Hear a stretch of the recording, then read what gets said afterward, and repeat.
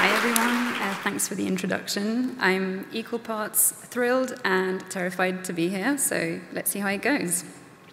I am going to dive right in and ask this question today. What happens when we gender type? I'll be asking this question and challenging it. Before I start, a couple of necessary disclaimers. This talk is based on gender stereotypes. I don't like gender stereotypes, but I work with them. I respect all genders.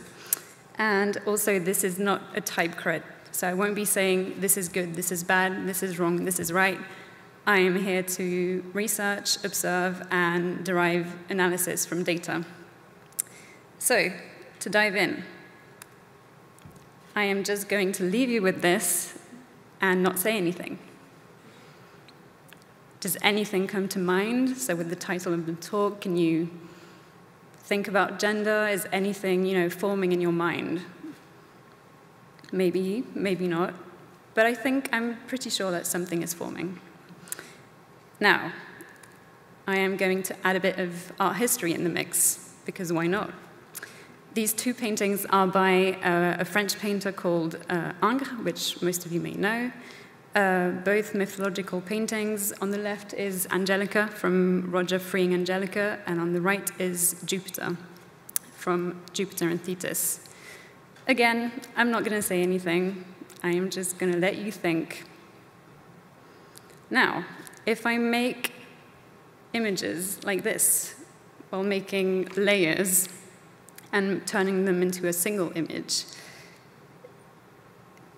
I, influenced your brain into thinking something about stereotypes, and I made two assumptions. One, you had no issues with personifying type. Everyone was cool with that. I showed you letters, and you were able to, think about letters as people. That was no issue. And two, sadly, like myself and like everyone, you make decisions based on gender stereotypes. But that's okay. I'm here to, help us get rid of that. So, anatomy of type is something we hear all the time. It's a term that's been coined for a while. Why? Frankly, I'm not so sure, because it's weird. Letters are not living beings. They're not humans. We shouldn't be saying anatomy, but we do. And we go even further. So, using those paintings, we use body parts to name letter parts, which is very weird, but we do it. So based on that, I am going to, use the fact that we treat letters like people to help you understand my talk today. So if we were to look for gender markers in letters, where would we look? Letters maybe are gendered, but they don't have a biological sex. They don't have reproductive organs, no body hair, nor hormone levels, so where to look? So let's look at some physical aspects of letters that we can analyze. On average, science tells us that men are taller than women. Okay, why not? Maybe taller letters can be masculine. On average, women have more body fat than men. Okay, maybe bolder/fatter letters can be feminine, but then would that mean, where's the limit? Is a bold weight feminine compared to a lightweight, but masculine next to an extra bold? I am going to cut this right here and there. Using physical aspect to determine gender in letters is inconclusive at best. So, what else could we have? Well, if we're going to treat letters like people, we name them. We name fonts, and it's a huge part of identity.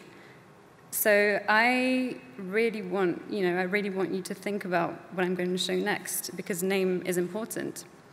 Using this list is from 2013. It was compiled by Font Shop. It was called the best 100 typefaces of all time, I think. I don't care. I'm not here to say, oh yes, they absolutely are or aren't. I'm just looking at the names. So, 100 typefaces. 32 of them are named after people. That's a lot. That's a third. So either named after real people or famous people or type designers, printers, you name it. Now, in those 32 typefaces, 5 are named after women. Yes. And just for kicks, it's not the subject, but you know, 1 was made by a woman. So going back to those 5 typefaces made by women, named after women. Phaedra, Joanna, PMN, Cecilia, and Trixie. I am literally just looking at the names. I don't care about the typefaces. Just look at them, say the names in your head. Those are all first names, only first names, you know, as opposed to Baskerville and Garamond, only first names, and the stories behind the typefaces, they're all named, you know, either after personal connections relating to the type designers, or in the case of Phaedra, tragic mythological figure, which isn't the best female role model, especially if you're familiar with Phaedra's story. Now, I said there were 5. Number 5 is Mrs. Eves, which I'm sure you're all familiar with. Mrs.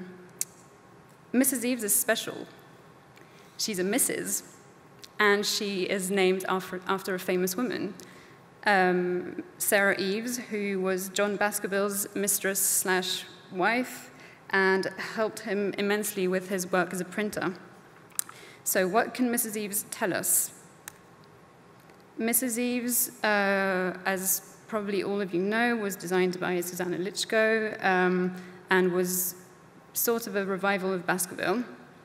We're studying gender markers, so how is the femininity conveyed by the name expressed elsewhere? Where can we find it?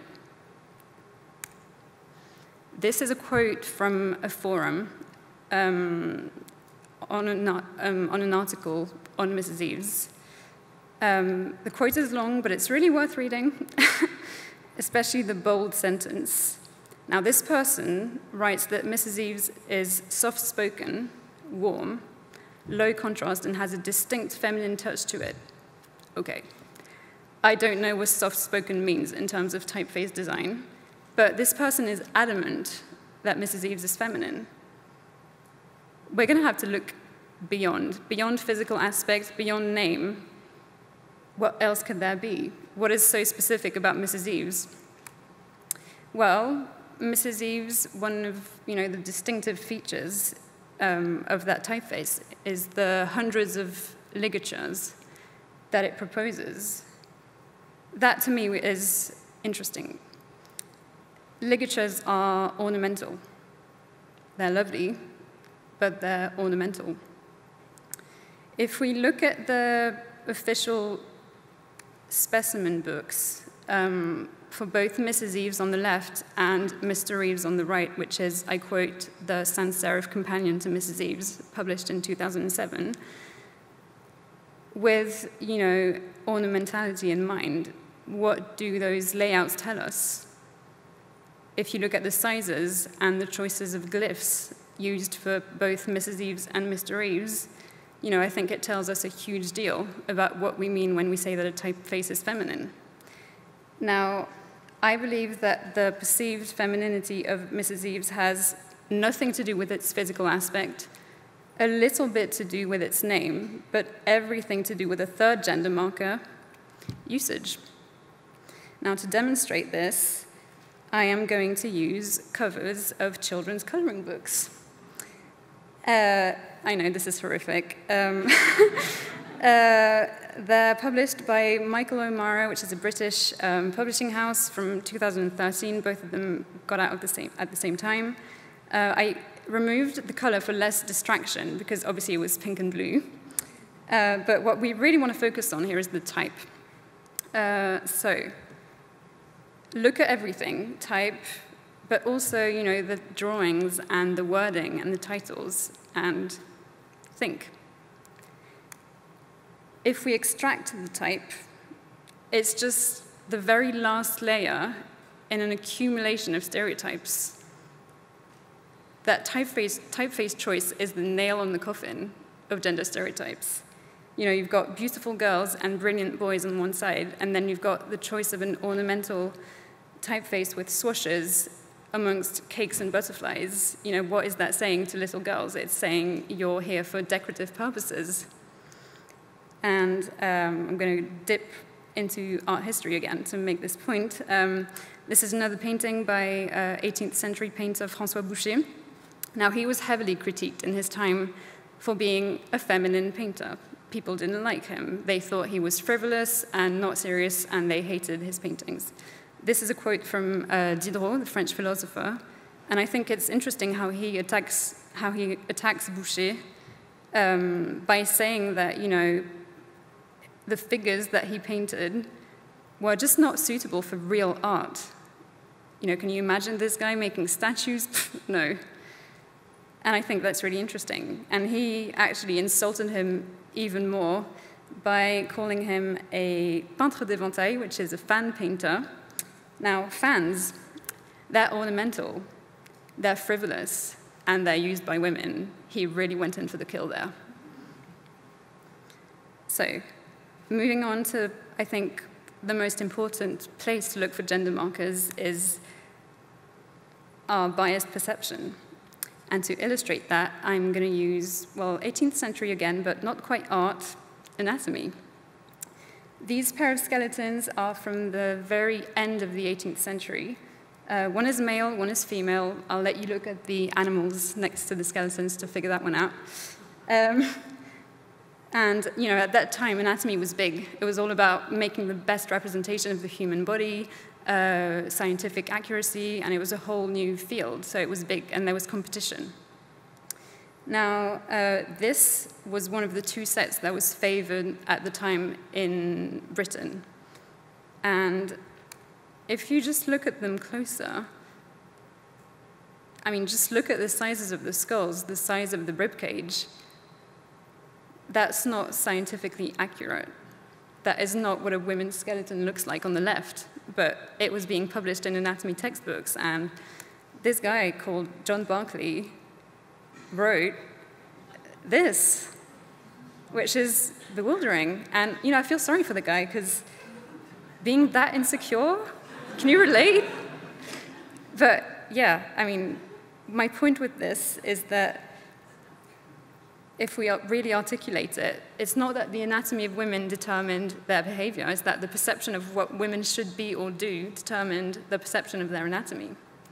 Now, if we just change a few words, it's what we're dealing with in our work, and you know, our work as designers and type designers. So it's not that the anatomy of letters determines their femininity, it's that our perception of what femininity should be determines our perception of letters. Right. So if I do this again, one more time, I hope the first slide makes even more sense now. And you know, I hope that you've gained some insight into how, where, and why we gender type, and what happens when we do. Now, moving on to the better question, what happens when we stop? I'm going to move away from 18th century stuff and use, you know, more current things, cosmetics. They're an interesting product for us because there's a huge development all simultaneously in men's cosmetics, in gender-neutral cosmetics, and unisex cosmetics. I could comment on each of the typeface choice for these, but I'm just going to focus on two, the last two. Oh, yeah. So, the last two. On the left, a serum by non-gender specific, that's the name of the brand, and on the right, a perfume bottle by a brand called Le Labo. Now, I think what's interesting here is that the one on the left is taking a stereotypically neutral typeface. Take this with a pinch of salt. I mean, my talk is based on stereotypes, so bear with me. Stereotypically neutral typeface and making a gender-neutral product. The one on the right is taking stereotypically masculine typeface choices and making a unisex product, which I think is way more interesting. And as another example of that, this is an album cover from 2016, I think. Now, the font on there is called Gloss Drop, and I think some people might call that, you know, a Pinterest wedding font. I don't agree, but some people might call it like that. Now here, think of the coloring books and all the layers. All of that is removed, and it's just about the font, and it's about the rhythm of the font and its relationship to music. It's not about pink versus blue and cakes and unicorns versus submarines and planes. So I think that's the way to go. Now, as a way to summarize, this was an article I read while researching this project. This is about a wine glass. Replace that with letter form, and I think we're good. I don't think gender should or could be used to describe typefaces. Bonus. This, I think, is pretty much the reason I'm here. My research is, important to me, but this is important to you guys every single day and everyone who works with clients. What to do when someone asks, oh, I really wanted a more masculine feel. I really wanted that feminine font. Keep calm. Ask them to clarify. If you ask and they realize that it was a stupid thing to say, that's a good start. And then, this is really important, help them. They don't necessarily, but you're in the position to help them choose. So help them choose, other words and other terms. When they say feminine, do they mean something about the physical aspect of the font? So high contrast, something that was stereotypically associated in their minds with femininity. Help them voice that and, help them to say low X height rather than feminine. Do they mean values historically associated with femininity? Maybe. Try to get them going. Do they mean something about the usage, traditionally being used alongside femininity? Think of Mrs. Eves. Or do they mean something, that's really specific to femininity, something only women can do? Do they want a font about witchcraft? Who knows? It doesn't matter, but you're here to help, and that's important. So, last point, take the time to explain why it matters, because I sincerely believe that it does, and I'm really happy, to have been able to talk to you about it. So that brings on to my very last slide. Merci beaucoup. All the examples and quotes and images in this presentation are from this book, which is my thesis project, which Jean-François directed. If you want to know more, I'm more than happy to talk to you about it. That's it for me. I still have 2 minutes left, so questions are welcome.